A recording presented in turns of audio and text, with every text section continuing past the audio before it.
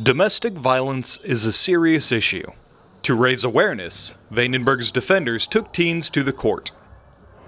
Today we have a teen versus defenders, which is the cops on base basketball event. We're going to be playing basketball with the teens, interacting with them, getting engaged in some community involvement with potential future defenders of tomorrow, as well as discussing with them some of the serious instances that have to do with domestic assault, domestic violence, whether within their home or whether with somebody they know. The most important thing for us is just to go out, play basketball, have some fun, and let them know after that if this is something that's going on, that we can help them, or we can guide them to the right sources that can help them. And this is only the first of many events.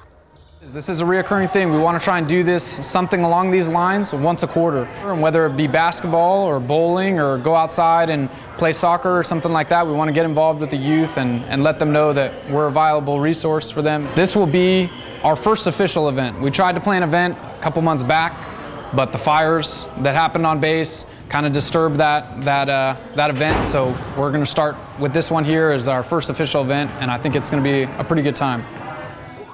Win or lose, everyone had fun and a good discussion. Reporting from Vandenberg Air Force Base, I'm Staff Sergeant Caleb Mayfield.